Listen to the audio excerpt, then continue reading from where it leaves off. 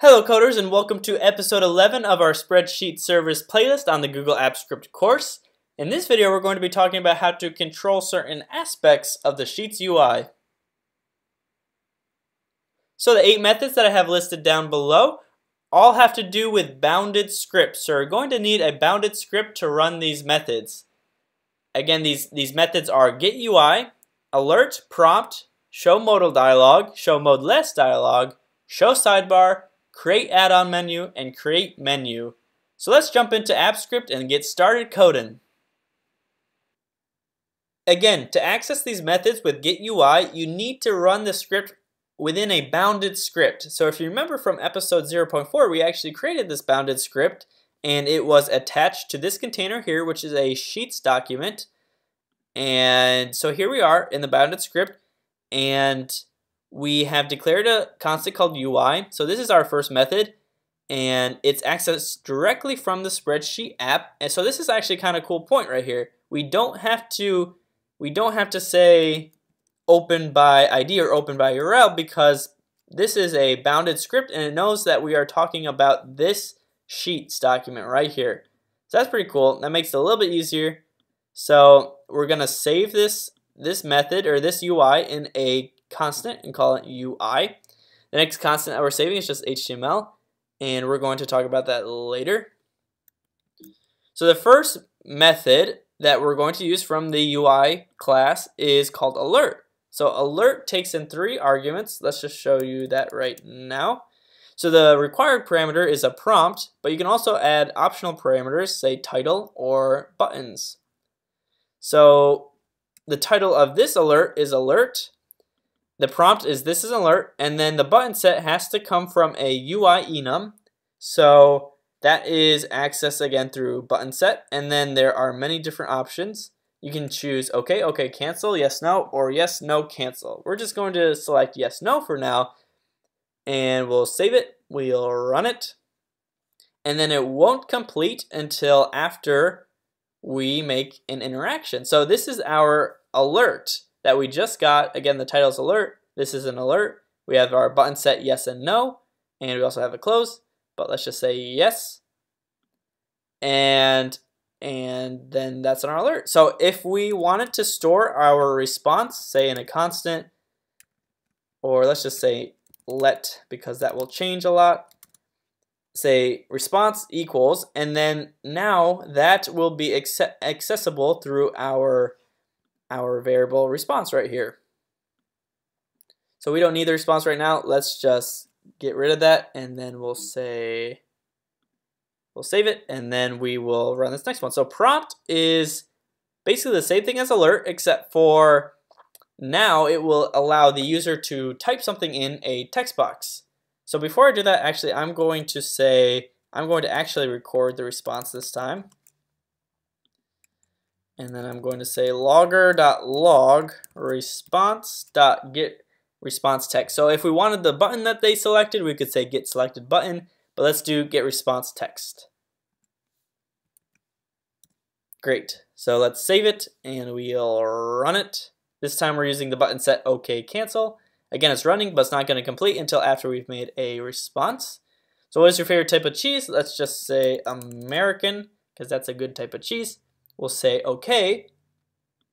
And then now that response was stored in this variable response, and now we're going to log out the response text. So we're going to logs. There it is, right there, American. Wonderful. So let's comment these out again. The next one is show modal dialog. So this is basically, again, the same thing as an alert and a prompt, except for now we get to make our own HTML. So we get to make our own interface. And this is where the constant comes in. So I'm just making a very simple HTML output right here. And it's just this text surrounded by paragraph tags. And that is what is going to display. And then our title is going to be HTML. So we'll save it, we'll run it. Great, it ran. So here is our pop-up again. So here is the title, and I guess we can move it around as well. And it says this interface was written in HTML. So this is all HTML right here. And if you build out your HTML, it will look a little bit cooler and better, and it will provide a lot more functionality. So that's great. So we'll exit out of that. Oh yeah, one more thing is just notice for now that all of this is grayed out, and say if we wanted to click into A1 and type some stuff in, we can't do that. So that is where the next method comes into play, and that's show mode list dialog. So it's the exact same thing as modal dialog, except for now when we save and run, and it's running, great. So now this is a modal, but we can say if we wanted to type something into A1, we can say something like hi David. But anyways, we can interact with the sheet while this is up, while this is displayed. So that's just, I guess, another good method to know. It could be something like a help box or something like that could appear, and then you could just type some stuff in and look at the help box at the same time. Anyways, we're going to close out of that. And so that's mode less dialog. The next one is show sidebar. So the sidebar is kind of like a modal, except for it's going to appear on the side. And this time it just takes a user interface, so the HTML. So again, here's our HTML. We're going to save it. We're going to run it. It's running now. Great, it ran. And then here is our interface. So if you prefer like a sidebar instead of a modal, you can do that. You can type in all of the HTML and have it display right here. Again, this is also a good method to know. We're going to close it for now, and we're going to comment it out. So the next two are creating menus. So this is, so when we say something like create add-on menu, it returns a menu and then you need to add more methods to it. I think I'm going to make another video on that just because this one's starting to get kind of long already. But for now, just know that when we create a add-on menu and we add it to the UI, this is what is going to display. So we're adding the item, I need an alert, and when we run the function, we're going to go into add-on, see how like there's nothing right here, there's nothing on this, we just have get add-ons, but say if we save it and we run it, and now we can go into our add-ons menu, and here it is. So bounded script, I need an alert. So here is our I need an alert, and then alert me is the function that we would run, and we would get this alert. So actually, let's just do that right now, just so that we can see that it works. So if we click that, and then we get our you've been alerted alert, which is exactly what this is. So this calls this function.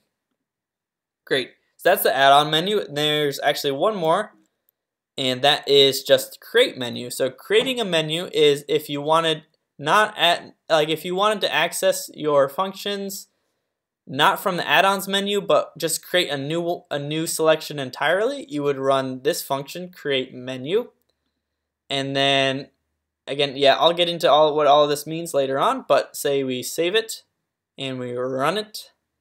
Right, for right now, you can know that we're creating a menu and we're calling it custom functions.